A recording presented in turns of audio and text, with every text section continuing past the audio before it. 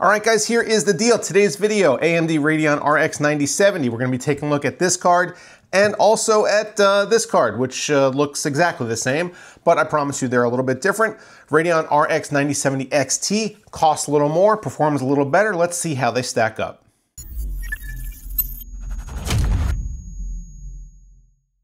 It seems that new GPUs tend to come in bunches. We haven't really had any in a few years, and now all of a sudden, within the span of a couple months, we have NVIDIA's 50 series as well as AMD's new RDNA 4 graphics cards, the 9070 and the 9070 XT. To get this out of the way up front, no, the 9070s do not compete at the high end of the market, but that's absolutely okay as long as they're priced appropriately. The Radeon RX 9070 will be $549 at launch, and the more powerful 9070 XTX will see a $50 price premium at $599. This puts them significantly below even NVIDIA's lowest tier GPU from this generation, the 5070 Ti, which MSRPs for $750, but sees a realistic street price of about $900 or more in most cases. So the question is, what do you get for your money? Well, not to spoil anything, but AMD appears well positioned here. Both the 9070 and 9070 XT come equipped with 16 gigs of GDDR6, which feels like a really solid number for the performance target that AMD is aiming for.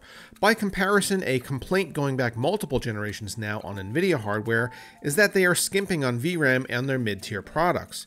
The 5070 Ti does have a comparable memory configuration, but again, it will cost you about 50% more if you can even find one. The prior generation 4070 Ti, which we will be comparing to today, only came with 12 gigs.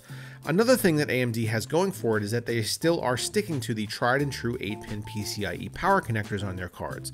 While this isn't really a benefit, it's certainly not a detriment, as the 12VH power connectors have proven to be.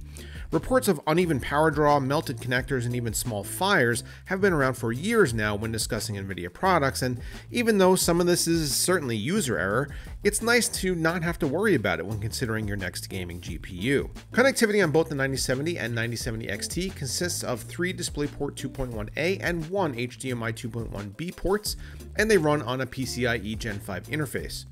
For this video, we'll be comparing these cards to the 4070 Ti, the closest NVIDIA competition, as well as the RTX 4090 to see what the deficit is to what is approximately the top of the range. Unfortunately, as I am just getting back into making these types of videos, I don't have any other GPUs on hand to compare to, but these numbers should give you an idea of where the 9070s stand. All of my testing was conducted on an actual gaming system, which is, I know, pretty crazy, right? This build uses an Intel 13900K along with 64 gigs of DDR5 memory in a Fantex NV7 case. The tilted GPU mount that you see here was removed for this test, and all cards were plugged directly into the PCIe slot with the side panels closed. All the results you'll see here are at native resolution without any upscaling or software fanciness like DLSS or FSR. First, let's take a look at power draw during a 4K gaming load. These measurements are the average wattage pulled by each card during Black Myth Wukong, where you can see the AMD cards actually being slightly less efficient than the 4070 Ti. Still, the draw of the 9070 XT is still below 300 watts on average, which is about where the 7900 series lived. Next, let's compare some synthetic benchmark scores in 3D Mark Port Royal and 3D Mark Steel Nomad. The Port Royal scores were especially impressive, showing significant improvements in ray-traced graphics performance over the last generation of AMD cards. Steel Nomad scores also improved over last generation despite MSRP being lower by a good margin. Now, our gaming tests are going to be divided up as follows. I've tested these new GPUs in 1440p and 4K with both ray tracing on and off. So these slides will be grouped by game, and we'll go through the different results for each game before moving on to the next. We'll also look at performance summaries at the end. Cyberpunk 2077 was up first, and the results at 1440p ultra settings with no ray tracing show the 9070 trailing the 4070 Ti by 6 FPS, while the XT edges it out by 4 FPS. When we leave the resolution at 1440p but turn on the medium ray tracing preset, we see a slightly surprising result, with the 9070 now beating out the 4070 Ti and the 9070 XT pulling ahead by even more. This definitely speaks to the 3rd generation RT cores being much more capable than their predecessors. Let's move to a higher resolution and take a look at what these cards can do in 4K. Perhaps due to their larger frame buffer versus the 4070 Ti, the new 9070s outperform it handily, with the 9070 scoring 12 frames per second victory and the 9070 XT jumping ahead by 16 FPS. Again, clicking the preset over to medium ray tracing, we certainly expect the scores to come down by a good bit, which they do, but the 9070 and the 9070 XT still come out on top of the 4070 Ti. Next up is F124, which is clearly not as punishing on GPUs as Cyberpunk. It runs at high frame rates, especially at 1440p, but this is necessary for a fast-paced racing title. However, turning on all the eye candy like we see shortly can tank performance.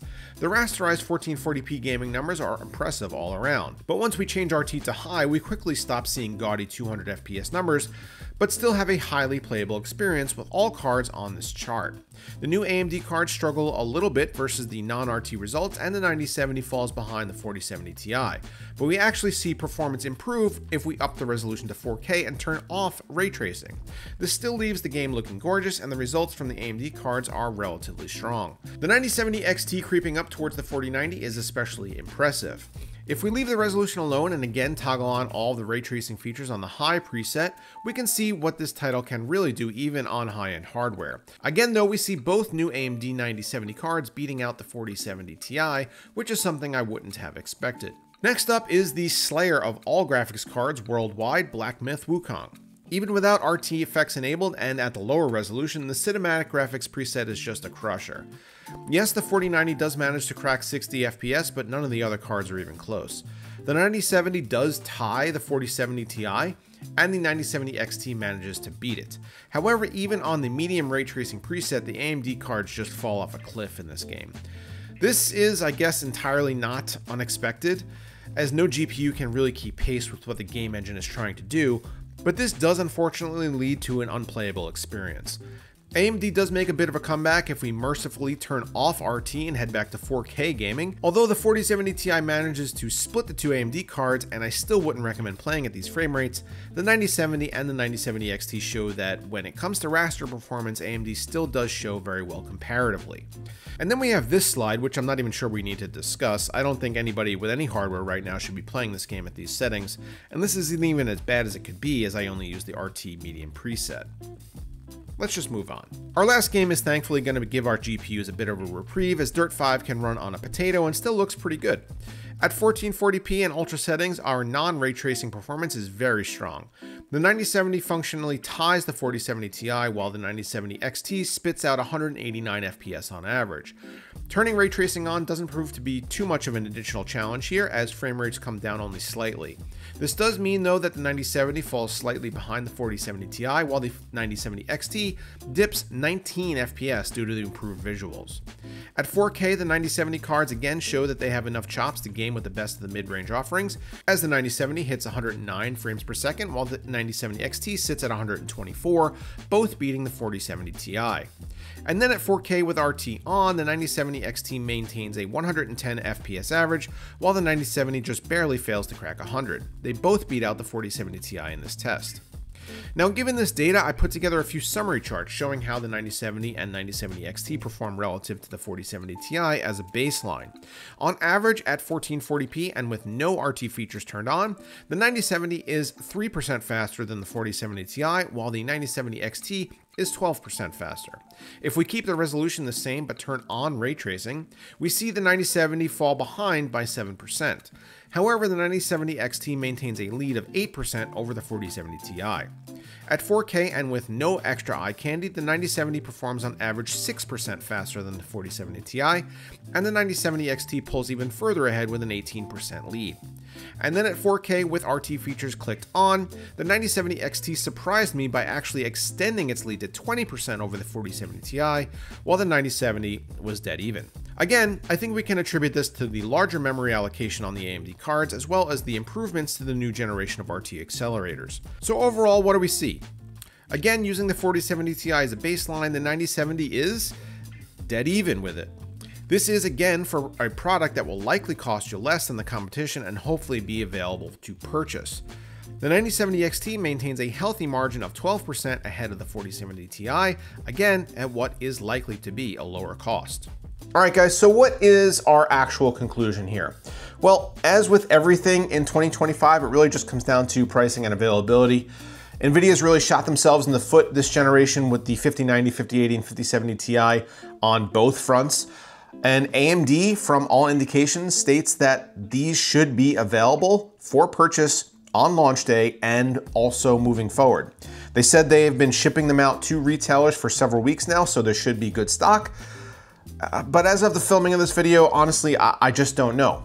Obviously, we get these cards ahead of time, we film these videos ahead of time, and I don't know what the launch landscape is actually going to look like. With that being said, if we take AMD at their word regarding how many of these are actually going to be available, then I think this could actually be a pretty successful launch, especially considering what NVIDIA has been putting out there, and especially considering AMD's prior generation of card. Now, the 7900 XT and the 7900 XTX both were actually pretty decent products. However, they launched at a price that was deemed to be too high. Pricing did come down over time. However, they're still going to be more expensive than either of these 9070s. And the 9070 base performs about what the 7900 XT does, and the 7900 XTX performs only slightly better than the new 9070 XT. That puts these RDNA 4 cards in a really nice spot. They could draw a lot of the mid-range market away from NVIDIA, which is really kind of floundering right now and does not have very good public sentiment.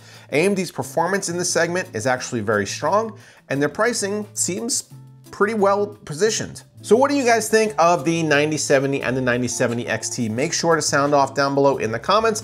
It was great to get back to doing these kinds of product reviews for you guys. Stay tuned to the channel for more videos coming soon, and thank you so much for watching.